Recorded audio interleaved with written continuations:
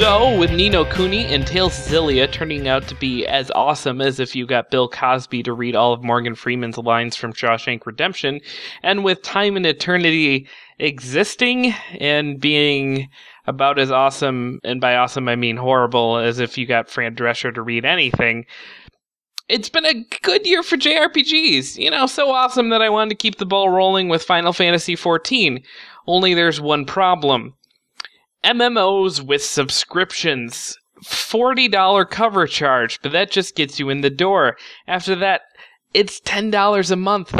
$10 every 30 days, which if you're good at math, you'll realize is more than a Netflix account that could let me watch all of Star Trek Voyager, and my wife to watch all of Say Yes to the Dress, and my kids to watch all of Dora the Explorer, and some weird Australian show about mermaids, because why not? It's Netflix. It's only $8 a month. That's what you're competing with when you start talking about a monthly subscription. Something that is cheaper and yet can make my entire family happy. Elder Scrolls Online also announced last week it was embracing the same model, except with a $15 a month charge. $15! Seriously, PlayStation Plus is only a third of that a month, and it lets you play many, many games rather than just giving you permission to play a game you have already bought once. This might seem weird given that last week I was harping all over a game for being free to play, and this week I'm harping all over a game for not being free to play, but number one, I'm fickle and mysterious, and that along with the shimmer of my scalp is what makes me such a sexy bald hobbit. And number two, I don't even think free to play is the answer here. See, for whatever you want to say about the weird MMO TV show experiment Defiance, I thought it did pricing really well.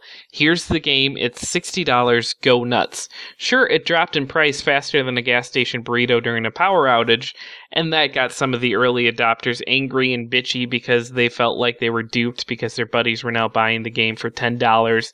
But I don't really get that complaint. That's how gaming works.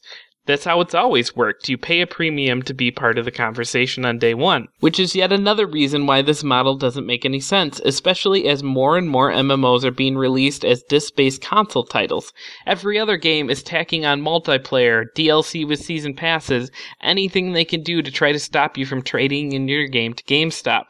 Final Fantasy and Elder Scrolls almost encouraged me to take it back because if I don't after the first month, it's just going to start costing me money. I won't be playing Final Fantasy XIV, and I probably won't be playing Elder Scrolls Online. I'm sad I won't be riding chocobos or hearing classic victory music, but frankly, if nothing else, I'm happy that this particular Final Fantasy game disappointed me before I bought it and realized it was utter shit.